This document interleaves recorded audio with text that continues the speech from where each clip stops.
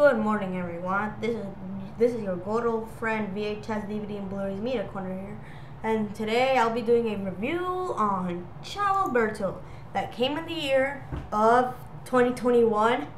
And happy first anniversary to this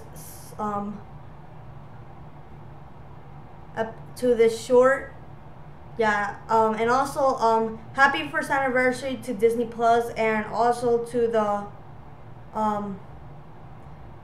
Olaf short that came out last year. I forgot what the name is. So yeah.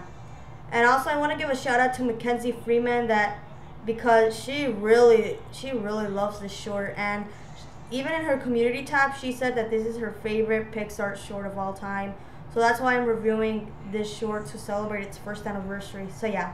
So basically what the plot is it takes place after the original movie, which we all know. And it takes place in Porto Rosso, with Luca in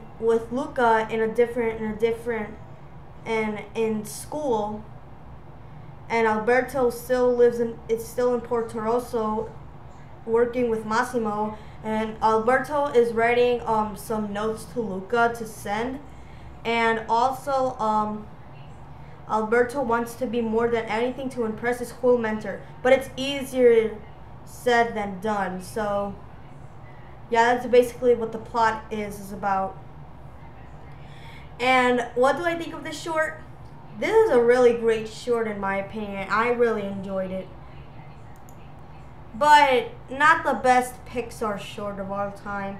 That goes to the Pixar short Borrow, where the bunny thingy. Yeah. And this short is really great in my opinion, and I really like this. And I think like the ending scene, a little bit of the ending scene where Alberto said he wanted to quit. I think that is a little bit emotional. Yeah, and I really like the story. The story is pretty good, honestly. I would say, and I really like the music in this short. It's really good.